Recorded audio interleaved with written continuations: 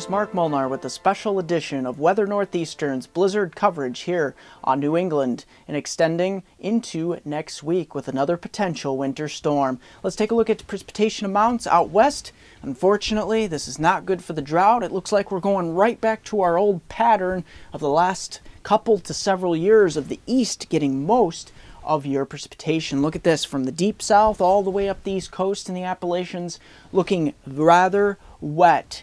And most of this won't be in the form of liquid precipitation. It will be frozen. So let's take a look at the factors affecting this pattern over the next couple weeks. We have that huge ridge out west. As I said, this is not good news for the drought. This will continue to spread record highs up the coast and a lack of rainfall. Here in the east, lack of precipitation is not going to be had, as we can see here. This very, and I'm going to call it a dangerous trough here because it's going to actually tap into some polar vortexes here, which will actually pinwheel across the northern Ohio Valley into the northeast over the next couple weeks. And this could combine forces with some of these systems to create blizzard conditions and extremely dangerously cold wind chills. We have several good chances of heavy snow here from the southeastern part of the U.S. up into the eastern seaboard here. So this is not looking very good as far as frigid temperatures are concerned, because we've got quite the pattern here, the tale of two extremes here. West coast, too warm and too dry. East coast, extremely frigid and extremely volatile when it comes to storms. Extreme storms could potentially be on the horizon here. So let's take a look at the factors affecting the weekend blizzard here, especially for eastern New England, but it will affect other areas as well into the northeast. So we take a look here. Dangerous winds. This is going to be one of the biggest impacts with this storm. As you can see here, along the eastern part of New England here, we could be looking at wind gusts from Boston, Providence, Cape Cod, all the way up the coast towards coastal New Hampshire and Maine and New Brunswick, all the way up to 70 to 80 mile per hour wind gusts. Very likely heading inland towards Worcester, portions of interior New Hampshire, all the way westward towards Hartford and central portions of Long Island. We could be looking at widespread gusts of 50 to 60 miles per hour, even heading back further inland here, the Hudson River Valley, towards New York City, northern New Jersey, the Poconos, Catskills, on up to the Capital District of New York. We could be looking at wind gusts on the order of 45 to 50 miles per hour, and even back towards the I-81 corridor of upstate New York and northeast Pennsylvania. We could be looking at wind gusts easily 40 to 45 miles per hour. And you combine those really dangerously cold temperatures, especially Saturday night into Sunday, we could be looking at wind chills of 30 to 40 below zero in many areas. This is extremely dangerous. And you combine that with the blowing and drifting snow, extreme conditions, winter weather conditions will be likely along the New England coast here, from Cape Cod, Boston, all the way up to New Hampshire and Maine and New Brunswick. Further westward here, even high into portions of central New England here, Hartford, all the way over towards portions of interior Maine and New Hampshire and Vermont. And then moderate even back into upstate New York here, northern New Jersey, the Poconos, Catskills, moderate likely, all the way up towards New York State here. But then you get into western New York, high risk also, with some lake enhancement here on the back end of the Clipper, and also the blizzard with some lake enhancement here as well. So we could be looking at higher accumulations and stronger wind speeds as well. So that being said, let's take a look at those snowfall accumulations. We've honed in on some very powerful snowfall accumulations, especially in eastern New England here with this blizzard. Cape Cod could be looking on the order of a solid 12 to 18 inches. Drifts on the order of up to 7 to 10 feet in many areas with that wind. Heading up towards Boston, all the way up Providence, and then extending northward towards the coastal New Hampshire, Maine, New Brunswick. We could be looking on the order of anywhere from a foot or more. But the important thing is, once you get into just north of Boston into portions of Maine and coastal New Hampshire, we could be looking at a solid 16 to 24, even down East Maine, 24 to 32 inches, all the way up into New Brunswick here. So this is quite the storm here. A lot of moisture to work with as this thing really bombs. Back towards Hartford, all the way out to Worcester, we could be looking at a solid 8 to 12 inches with locally higher amounts. Hudson River Valley could be on the verge of 6 to 8 to 4 to 6, depending on how far west this thing starts shifting and the moisture that gets involved. Most of the Hudson River Valley looking at 4 to 6.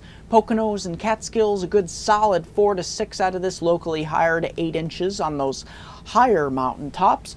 And then here in the Twin Tiers of New York, Pennsylvania, 4 to 6. But we have lake enhancement off the Finger Lakes, Lake Ontario and Lake Erie. That could get us on the New York State Thruway westward to Rochester and Buffalo. We could be looking on the order of a solid 8 to as much as 12 inches here in western New York and northern New York as well. So that being said, those are your snowfall accumulations, your hazards with this system. How about that next week's system before we get into the surface maps?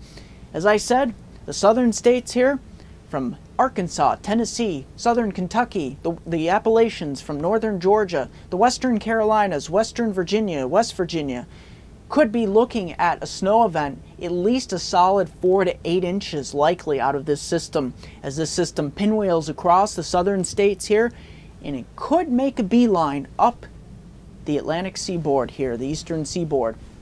And if it were to do that, this could intensify quite a bit as it moves out of the southeast and moves up the east coast. And residents here in the northeast have to be wary of the Tuesday, Thursday time frame of next week, because later this weekend could be the south Sunday night into early Monday. But up the east coast, if this system were to take the #1 track, we could be looking at another east coast snowstorm. And it could be for a larger swath, not just for eastern portions of New England. So I'll have more details on that. It's a little bit too early to get into exact details. But that being said, let's get right into those surface maps for your Saturday. Look at this. Just actually a warm up here. Some areas getting into the 30s in portions of New York, Pennsylvania. We get that clipper moving through, so we got southerly winds. We also have some moisture to work with, so a good solid moderate snow here across New York, Pennsylvania, portions of northeastern Ohio into New England. We'll start to see those clipper snows moving in, but it's later on Saturday night we start to see the development of the low pressure system here just south of Long Island, and that's when it really starts to intensify on Sunday morning. We'll start to see more snow, but in the meantime this clipper will be the main player on Saturday. Sunday, as I said, this system really starts to bomb right off Cape Cod, just east of Cape Cod and east northeast here. Conditions at this point, travel is not recommended at all in most of New England. And even in western New England, we'll still be dealing with a tremendous amount of wind and blowing and drifting snow. This will be light, fluffy, powdery snow. So once the wind gets that and takes it into the air, visibility will be reduced quite a bit. And we'll even have some snow showers even back to the I-81 corridor here of upstate New York and northeast Pennsylvania, even some lake enhancement here in western New York continuing into Sunday. And look at these temperatures here.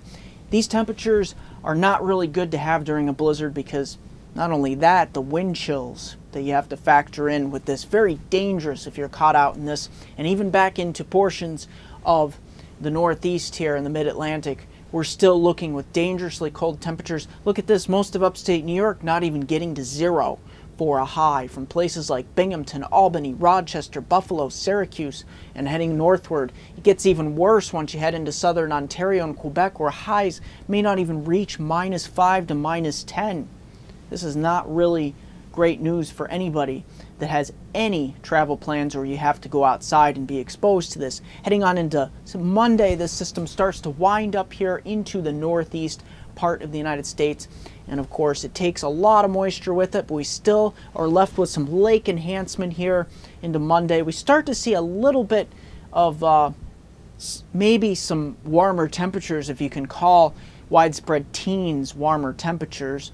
But nevertheless, we'll take it because temperatures have been so cold as of late. Overnight lows will not be much better, as things really still remain really quite cold at this point. And Tuesday, as I said here, we could be looking at increasing moisture from the south here. maybe making it as far north as the north central Appalachians here in the form of snow. So we'll continue to watch for that system towards the middle part of next week, early to middle part. I'll keep you updated. I'm going to have a 5-day outlook for my hometown viewers from the upstate New York, Susquehanna region into northeast Pennsylvania's Susquehanna region, from Binghamton, Scranton, and Elmira. Don't forget to like me on Facebook at MeteoMark, subscribe to me on YouTube at MeteoMark.com. It's Twitter at WX Northeastern, and Google Plus at MeteoMark. Here's that 5-day outlook. Saturday. You're actually making it up close to 30 here in the Twin Tiers. Only because of a southerly wind ahead of the Clipper, you will end up with a solid 4 to 6 inches from noon on Saturday all the way through just after midnight on Saturday night into early Sunday morning. So you will have a lot of snow to deal with. Not too much, but enough to cause blowing and drifting once the winds really start to kick up after 8 p.m. on Saturday evening. Heading on into Sunday, look at this. You don't even make it to 0 for a high. This is terrible. Not a good day to be out at all. Wind chills will be down to 30, maybe as much as 40 below. Heading on into Monday, look at this. Brutal. This is where we could see some of the colder valleys of the Twin Tiers of New York and Pennsylvania getting as low as -20. So be wary of that when you're trying to go to work on Monday morning. Heading on into Tuesday, we look for increasing clouds with a chance of snow later in the day with that system. Heading on into Wednesday, we could be dealing with that next system in the form of snow if it were to occur. So I'll keep you up to date on that here at MeteoMark's Weather Northeastern. That's going to do it here at Weather Northeastern.